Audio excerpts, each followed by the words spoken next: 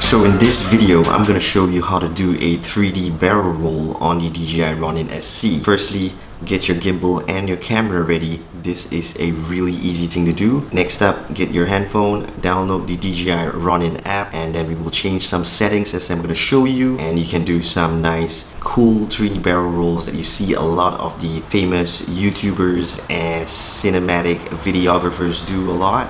So let's get to the video. Okay, so basically to do the 3D barrel roll is really easy. Firstly, set up your gimbal and your camera with all the accessories. Next step, open up your DJI Ronin app on your iOS or Android phone. Make sure your gimbal is connected. Next up, open up the user profile. And you should be at user profile 1. So I like to keep my user profile 1 as the standard settings.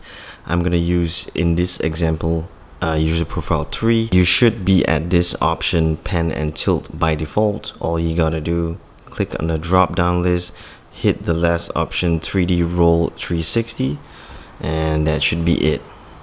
So when you hit this button, you will see the gimbal automatically move. You need to have all 3 axes unlocked.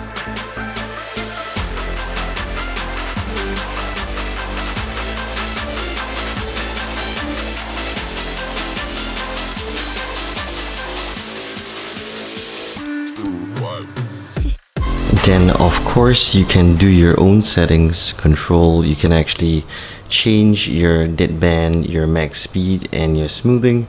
So normally I'll be shooting in 4K 60. I believe I actually set the both max speed to low, and of course the joystick actually depends on how much you move the joystick.